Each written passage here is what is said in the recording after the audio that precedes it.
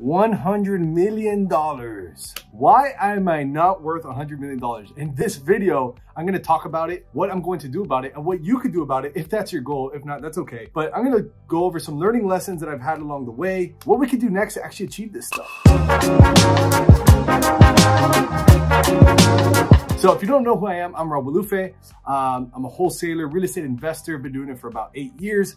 Flipped almost 1,000 homes at this point, and have a team, build wealth, have Airbnb properties, rentals, all sorts of things. I don't have all the answers, but when it comes to real estate investing, I do have a lot of them.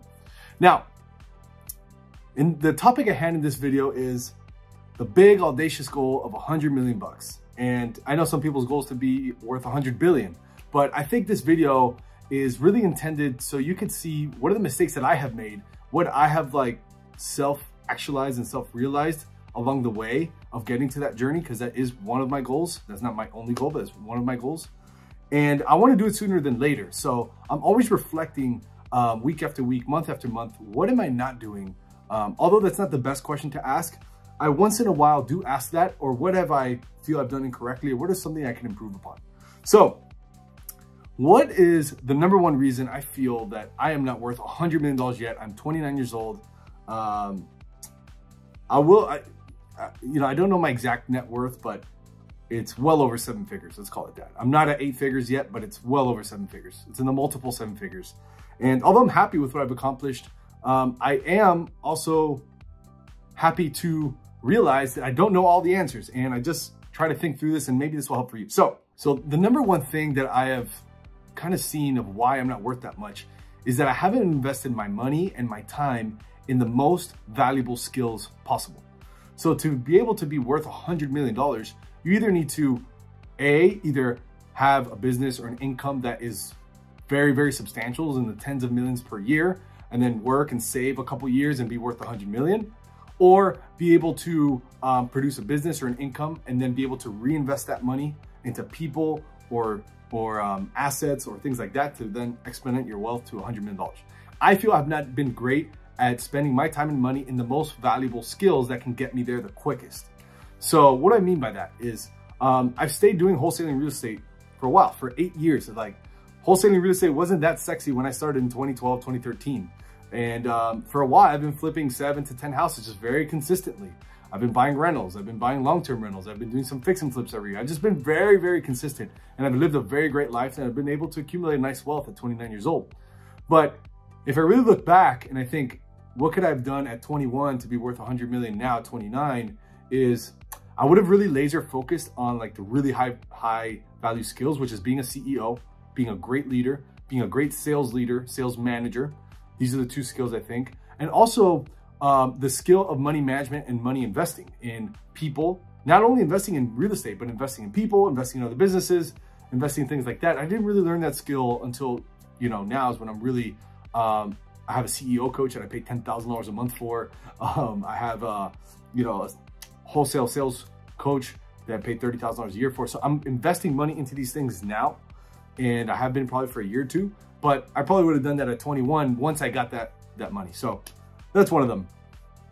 Another thing that's a little bit more hoorah and not as technical is you get what you deserve. So I feel if I look back at 21, I'm 29 now, what could I have done to be worth 100 million? Is I could have stopped accepting less.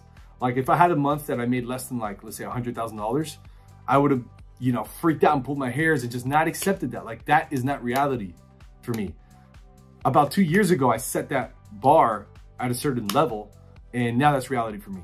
But back then I was kind of like, oh shoot, I made 20, I made 50, awesome, this month, this is great. Oh cool, I did a flip and I made 80, but all right, next month I made 20, and I kind of like let it happen because it was good, right? I came from zero, I had no money. Like I was in my mom's, house in my bedroom, like from a little, IKEA desk in my office, like in my mom's house office type thing, just with a fax machine, just trying to figure out how to make offers and try to buy real estate. And so, when you're from the down looking up and you go from 0 to making 20, 10,000 a month, 20,000 a month, 100,000, you're like, shit, I'm doing good. But if you really want to get to the 100 million mark, you have to put yourself in a position that you're looking down at yourself and think of yourself, what would like $100 million you do? What would $100 million me do? Oh, well, I would buy more assets, or I would hire more people, or I'd invest in this coach, I'd invest in this mentor, I'd invest in this master, whatever. You have to look at it almost from the top down. And I feel like I was just accepting looking from the bottom up for a very long time. And maybe that was good, maybe that was bad, but honestly, I was happy that way. So that has since changed, since I've matured a little bit. But again, I don't have all the answers. I do make mistakes, but these are some of the ones I've learned. And the last but not least of why I'm not worth $100 million yet is not following a detailed plan.